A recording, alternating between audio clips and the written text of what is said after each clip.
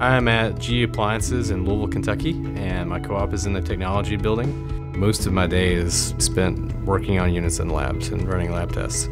I am on the thermals team, so I deal a lot with the thermals of the unit, making sure that things pass temperature tests. Really get to learn about the innards of how products work. Basically, you get to take something apart and see what makes it function. For me, I'm taking apart a gas oven and get to work with combustibles. One of the coolest things that I did while I was here is I worked on a team where we developed a patent. It's for a feature that's going to be implemented on the next front-load washer.